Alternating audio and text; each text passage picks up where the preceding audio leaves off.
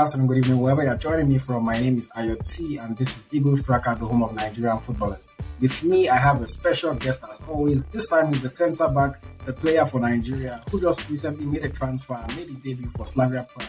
Please introduce yourself to us. Hi everybody, my name is Igoh Ogbu by name. I'm from Benue State. I'm born and raised in Nigeria.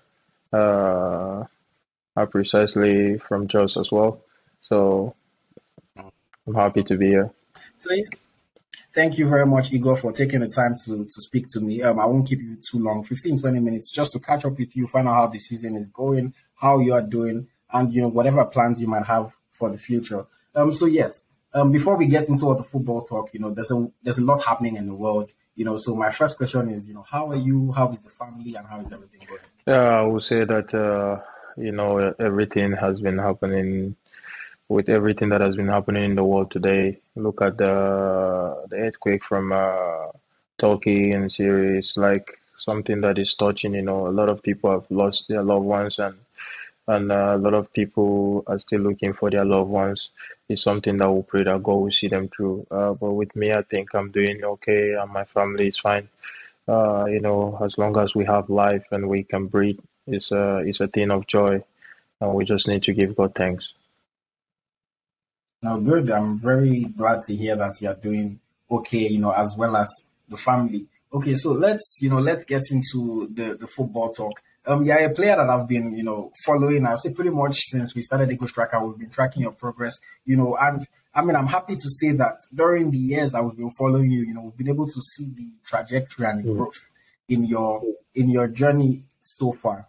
Can you just very quickly tell us, moving from Nigeria to Europe to play football, I think you've been in Europe for about 4 or 5 years now. What is the biggest thing that you've learned so far, and how would you just describe the experience? I would say life is a very big teacher. Whenever you stop learning, that's when you stop growing. I think so far, what I've learned throughout this journey is to be patient, to master patience, We, a lot of players, when we come now, we all often look at the big players, what they do and how they have become there, and we look at it like it's so easy. But when it comes to what I learned is patient and grow, it takes gradual process for every player. So that's the most important lesson that I've learned so far. Amazing. And of course, you left Nigeria and I believe you moved to Norway, where you stayed for a couple years until you recently departed this January, this winter. So moving from Nigeria to Norway, first of all, different language, different culture, everything. And then now, it's not like you even went to London. Norway that is cold, freezing. So how were you able to acclimatize? Did it take you some time? Did you need help? How were you able to settle down? I think it really takes some time for me to adapt to the weather as well, because it's really, really cold. It's difficult to play football in that weather, When we go for training, your legs are so freezing. You need to come back after training to try to warm up your legs. It's been really tough, but we all are football players. We're looking for something, we have something, we have a goal that we chase. So those are the things that drive us, from inside, from within, not just the cold. Anybody can feel cold and everything, but the most important thing is what drives us inside. And I'm happy that mine has is. I would say that God really helped me through the time I stayed there to master it. No, amazing. And even during your time in Norway, like I said earlier, there was an obvious progression. If I'm not mistaken, you joined Sogndal when you initially moved, or even I think you were in a team before something. Yeah, I was in a team called I even forgot the name of this team. Lavanga. It's called Lavanga. Lavanga. I played there for half season before I came back to Rosenborg, and I moved. I think I went to the Nations Cup first. Then when I came back, that's when I went for Sogndal. and then you moved to zonal, and then from zonal you moved to Yeah. EaglesTracker. Yes. Yeah. So you were making this obvious step up, from one level to another level to Mm. another level. Was this something that, between yourself and your agents, is this something that you guys had planned that, okay, Igoh, we're going to take it step by step in Norway, or was it how it just I happened? think from the beginning, from the onset of me coming to Norway, it's been all about the plan, not just me alone, but for other players as well. Because we had this plan that when I come to Norway, I'm not coming there because I have a lot of opportunities as well. I have like in Belgium, I could have gone to Ghent when they sold Ndidi because I had the opportunity to be there, but I didn't because I was looking for somewhere that I can develop myself as a player. So I was thinking that Rosenborg was the right choice for me to make at that moment. So that's why I took that step. I think it was a plan between me, my agent, and my manager, Babo. Amazing, amazing. That's very interesting to hear because it's not everybody that is able to maybe turn down one opportunity and say, "Oh no, I have a plan that I'm following." But clearly you guys thought about it, and it is. I mean, so far so good. It is working very well for you. You made your name in Norway. If you don't know, I will tell you that one. I know how many people used to message me, whether journalists, reporter, they'll say, "Oh, hey, I'm from Norway. I have a few questions about Igoh Ogbu. I just want to know how he is such a good." I know. I mean, you wouldn't know about me. I'm Yeah. telling you. So people just asking about you, just journalists and people Mm. from Norway. So let me just ask you one final question before we move to your current club. Um, a couple years in Norway, what would you say was one, the biggest lesson that you learned, in terms of being a football player? And two, what would you say was the biggest struggle that you faced? I would say the biggest struggle and the lesson that I've learned is more of like the lesson that I've learned is how to be with people. You know, there are some certain things that you need to really be humble about. You know, even if you know that you're not supposed. You know, it's difficult when you know something and somebody is trying to teach you again. It's difficult to pay attention to that person. You know, so we had to come here. The biggest challenge was when I came here. I had to learn all over again.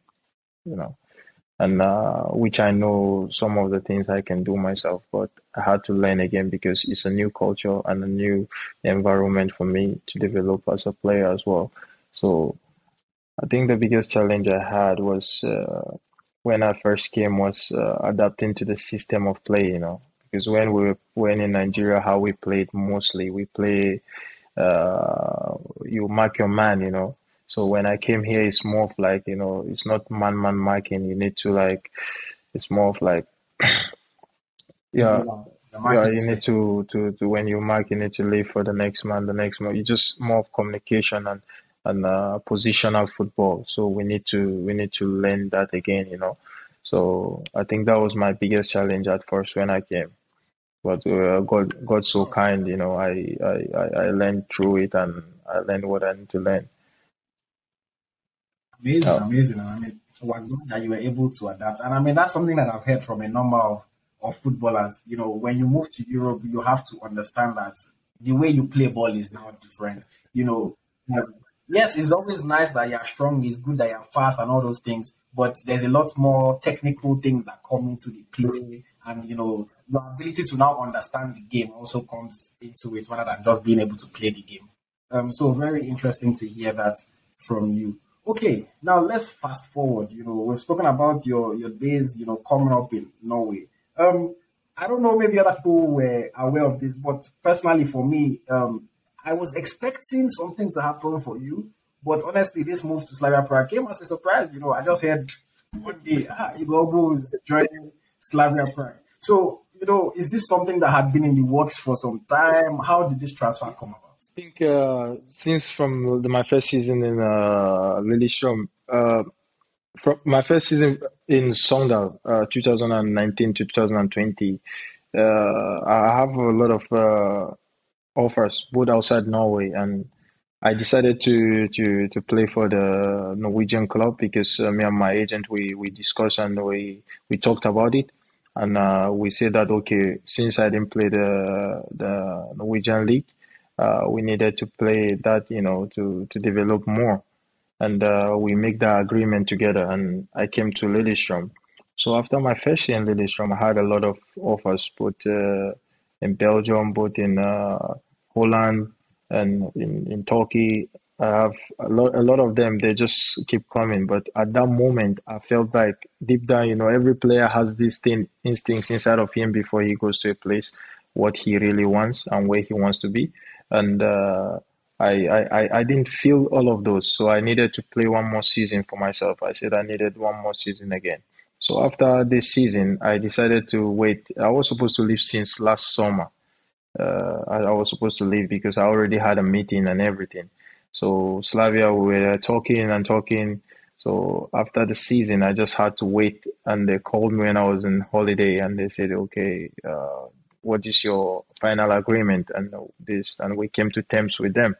And I decided, and I felt like this is a good step for me to take as a player, because I feel like it's a step that I will develop even more and become a better player. For me, from Norway to the Czech League, from Czech League, God knows the next step. So I was then I decided to come here, and me and my agent we felt it, and my manager we felt like this is the right step for me to take, and that is why I came to Slavia. So amazing. I mean, that's good to hear. And I would definitely agree with you, in the sense that it is a steady progression, from Norway to Czech, it makes sense. And Slavia Prague, of course, we know them historically. They are a big team in Czech Republic, win the league a lot of times, play in Europe in the Champions League, Europa League, Conference League, all that stuff. So it would, of course, be nice to see you, year after year playing in Europe, on that big stage, because, of course, there's even more awareness and visibility for yourself to be able to show your abilities. Okay, I'm still talking about Slavia Prague. This January, your club was very busy. I mean, we had Iraso was there before. We had a number of people. They let go of like two of the Nigerians. I think Moses Uso and Iraso. And then they even also sold Olayinka, even though he's still there. And then they brought you in. But when you were joining Slavia Prague, were you thinking, "Oh, I'm coming and I have all these Nigerians"? They're not coming and there. Everybody. I think first I spoke with Olayinka, and we spoke in length, and he told me the history of the club, what the club stands for, and I was happy. And to be sincere, is when I was coming, I was happy because I feel like it's going to be home, because when you meet people from Nigeria, it's going to be fun, and easy to adapt because you have people there, you're not going to feel like you are from outside like that. So that is why I decided, and I was talking to all of them, and I said, okay, I'm coming. Suddenly when I arrived, I just saw everybody was leaving, and I told all of them, like I told Sor, I said to him, I said, "Hey, you told me that, hey, you are here, let me come, and now you leave." it's it's like it's like, "Hey, bro, this is football," and I said, "This is fine, I understand because I know this is the game." Even my teammate in Lillestrøm, all of them,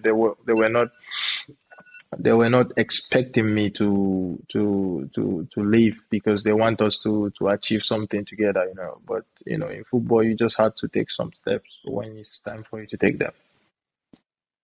So yeah, and I mean that's football. I mean, look at Urasaur, say like you mentioned him, is in Genk. Even look at Tolu Kodare. All of a sudden, last he goes to Southampton. All of a sudden, they call him. They say, "Yeah, leave France and come and meet us here." So I mean, we know football is like that. These things happen. Okay, let's get towards the end of this conversation now. You made your debut for Slavia Prague, just this past weekend, 2 days ago in a victory. I mean, you're a defender. For a striker, always wants to score on their debut. So for a defender, I think keeping a clean sheet is, what you aim for and you hope for on your debut. So how would you rate yourself, based on your own performance in your first First of all, I would say I was so happy and amazed because My debut was back in Slavia Stadium and back home, and I was amazed to be for the coach to put me in the team. So I think with my performance, I'm happy. But for me, I would say that the best of Igoh is yet to come. With time, it takes time sometimes when you go to a new place. It takes time for you to adapt fully. But with time, I will definitely give all that I can. It's not like in the game I was happy because I put the energy and the talking and everything. But we have to work hard again every day by day. You know how Nigeria they do now. Nigerian people know they carry last. We know they carry last. So anywhere we go, we need to put the energy. No matter what in day, we fit take them, but with time, we are believing time and chance, and season. So that's what I believe in as well. Yeah. And I mean, I would just say, just to wrap up on that performance, like I told you earlier, I think off before we started recording, I was honestly impressed. You made about 6 interceptions in that game, about 11 duels, that you won in the game, completed, I think, was it 92% of your passes, made 8 ball recoveries, and I also watched all your actions in the match. So overall, I thought you did a good job of showing yourself. And I really hope that, it only continues to get it only continues to get better from here. Okay, final question. This is something that even this past weekend, I was in a conversation with somebody on Instagram Live, and we got into this conversation. It's always about Super Eagles, Nigeria. You're somebody that people have mentioned your name to me in the past, saying, "Hey, good defender. When do you think he's going to get called up?" All that stuff. So, in your own mind, you obviously are not the coach. You cannot call yourself. But how do you feel about yourself, about your ability, and about your standing? Are you ready if called? Of course, it's a pleasure every time when your country called you. It's something that I think every day I hope for and I believe in. I played in the under 17 and the under 20, so uh, from then I know that definitely I'm so ready for any time because I know sooner or later one day I will be called. So that is the most important thing. So I think I'm ready when it comes to the national team because it would be an honor for me to represent my country and to serve them. So I'm so happy Amazing. when the time comes. I'm not in a rush. I'm not rushing, but I know for sure that I'm 100% ready. Anytime that I got my chance, I will definitely be there. Amazing. And for any Nigerian fan that maybe they're hearing you say you're ready now, they're like, who's this guy? How does he play? If you had to describe your game, 3 words that you use to describe what Igor brings to the field, what would you say are those 3 words? First of all, I would say one is I'm never afraid. Secondly, I bring Oh, energy to my team. And thirdly, yeah. we go all for win. We either win or nothing. Amazing, amazing. I like the mentality, go all in and try to get everything. All right. It's been a pleasure talking to you, Igor. We're at the end of the conversation, caught up with you, find out how the season is going. Once again, congratulations on your recent transfer, making your debut for Slavia Prague. I hope that everything continues to go up from there. Can you just give us a parting message to your fans, people that are watching this Yeah, interview? I just want to say thank you, EaglesTracker. Thank you for inviting me to this show, and I'm really happy and proud to be part of it. And I want to say to all the fans out there, just thank you very much. Thank you for the support. Thank you for all that you have been, your effort. We are seeing your effort, and I appreciate you all. Keep watching. The best of Ego is yet to come, and go follow Eagles Tracker. Thank you, guys. Thank you. Thank you very much. Nice Thank talking you. to you.